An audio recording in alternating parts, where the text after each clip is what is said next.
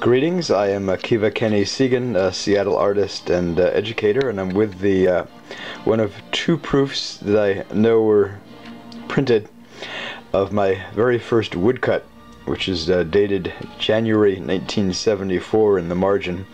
It depicts a photographer named Scott Mutter, who was 6 years older than me, lived in Champaign, Illinois, as I did I lived there for 22 months, and where I began my art college education at Parkland Junior College, now community college in Champaign. Scott, I knew solely as an acquaintance. He hung out at Bubby Zayde's coffeehouse, where I also hung out, took up cigarette smoking, among the stupidest things I ever did, and I worked there also, and I did sketches and of different people, and an etching I did there, my very first etching. The woodcut was drawn from a pencil drawing I'd done of Scott, if my memory has it, in pencil on newsprint. He was reading a newspaper. I kind of made a creative title there, War. There were bookshelves in the coffee house, part of the deli and coffee house.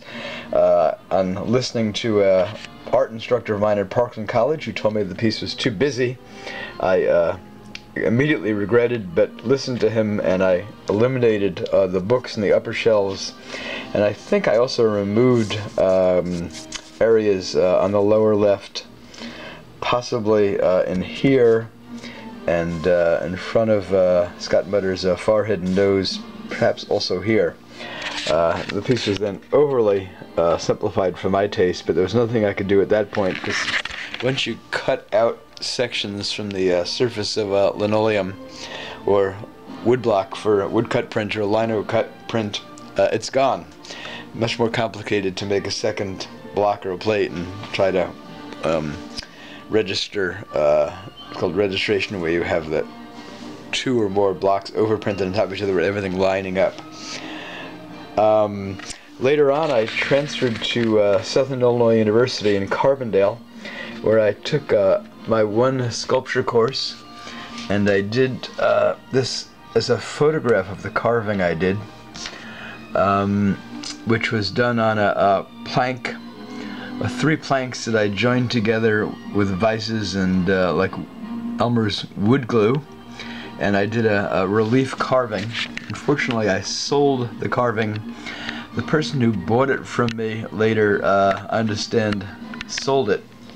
That was probably right before I graduated, 1977. I have no idea who owns the carving now. I'd love to see it.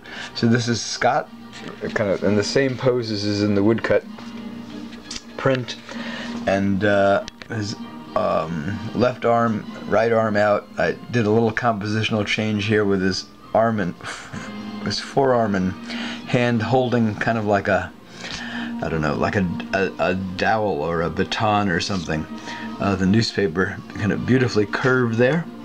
That's me in the background, self-portrait, beard, nose, sunglasses, and a cap. There you have it, folks.